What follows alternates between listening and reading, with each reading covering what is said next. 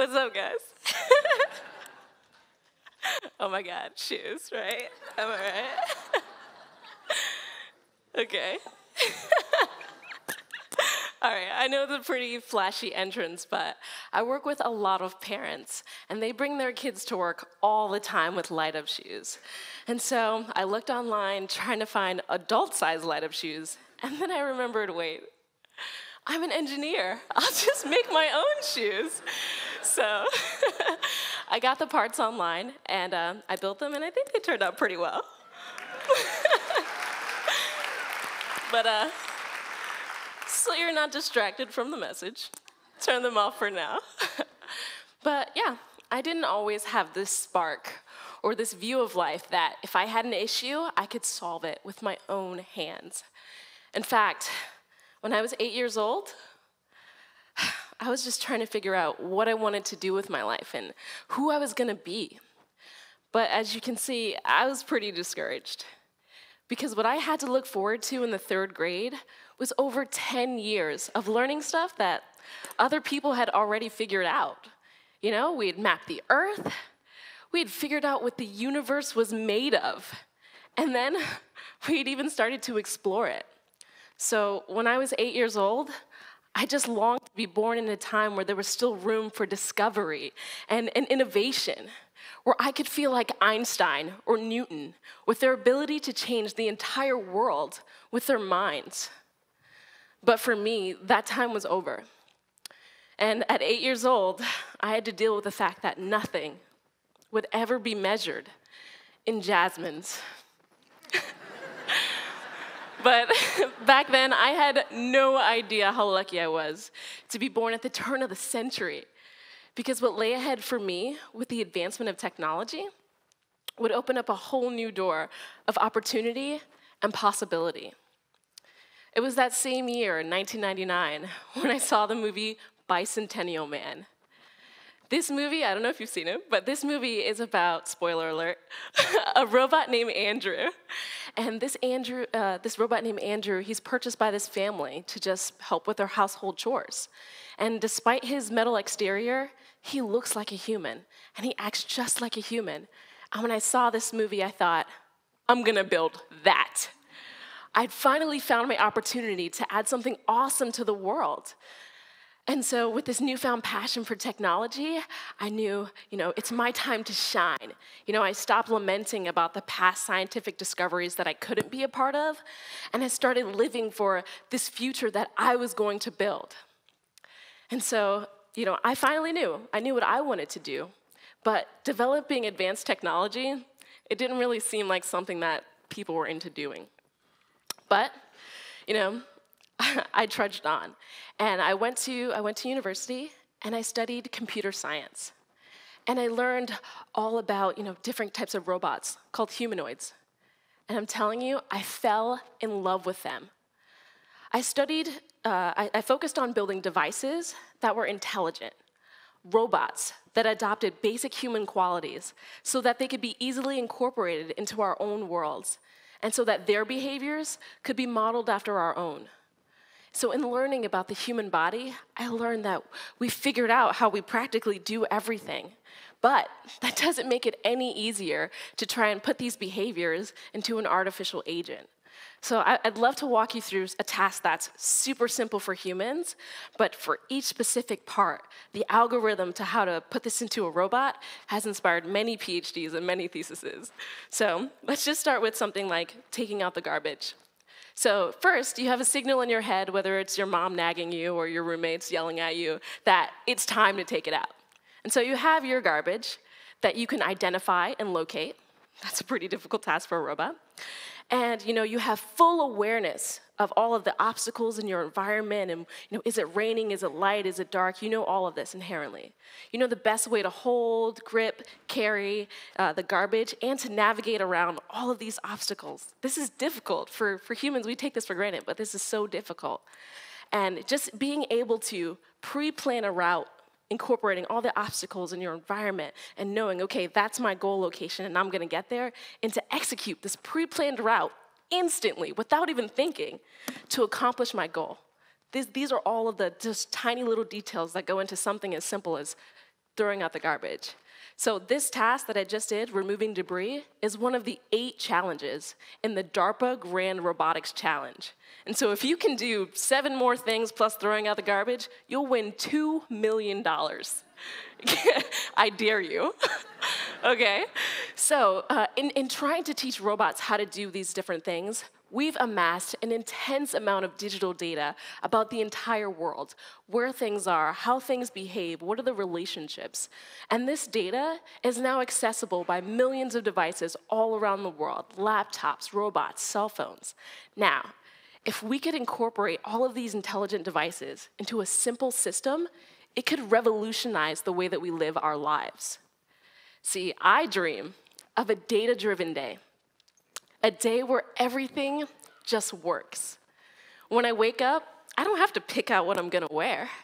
Outfits are already chosen for me based on the weather, current fashion trends, my own style, and most importantly, the next meeting on my calendar. My self-driving car already has the address to my office and knows how to get me there and to avoid traffic. It's super simple. When I walk out the door, pull up my phone, and I start the engine. After a long day of work, I get a text from my kitchen saying that I'm missing ingredients for a recipe that I plan to put together that night. But again, I just pull out my phone, and with a few simple clicks, the ingredients are picked out, paid for, and on their way to being delivered to my doorstep before I even pull into the driveway. So I have everything I need. I throw my dinner together, and I even find time to squeeze in a workout.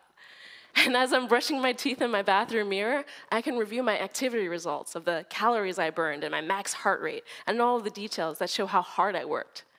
Now that was easy. That is a life that I would love to live. And having a cell phone and building these apps and incorporating technology into our daily lives, that's just the first step to a whole new world. So I'm no longer discouraged like I was when I was 8 years old, that there aren't enough revolutionary breakthroughs to strive towards. See, the uneasiness that I have now has a completely different cause. I'm nervous because despite the advancements of technology to date, some of the technology I showed you already exists. Despite this technology and the incentive to take this first step, only 5% of the US workforce is scientists and engineers. Now, this is startling to me because, okay, raise your hand if you want your own self-driving car and robotic helper. Everybody wants this. But thank you. But who is going to do all of this work? When will, staying in a lab all night, crunching numbers, doing research, looking for a pattern, trying to find the solution, when will this ever seem more appealing than, dancing on a stage and being idolized by millions of people? Who is going to do all the calculations and research, designing and testing, security reviews that are required to have this fantastic future that we all dream about? Who's gonna do it? We love just talking about cool tech that's being researched at some university or some country around the world. We love talking about it and sharing the stories. But how often do we ever, reach out to our youth and say, you can have a role in building that? You could be a part of creating this fantastic future.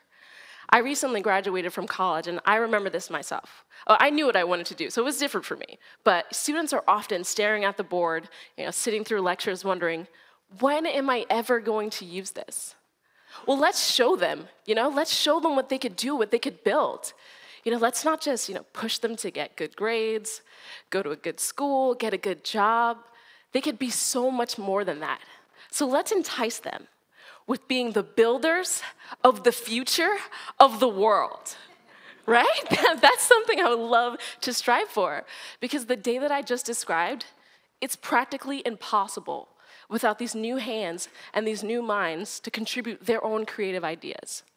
So, if we were given an opportunity to cultivate a fresh mind so that it was rich with the desire to make impact in our world, but was actually equipped with the tools that they needed to really make that impact, we could plant 3 seeds: identity, exposure, and experience.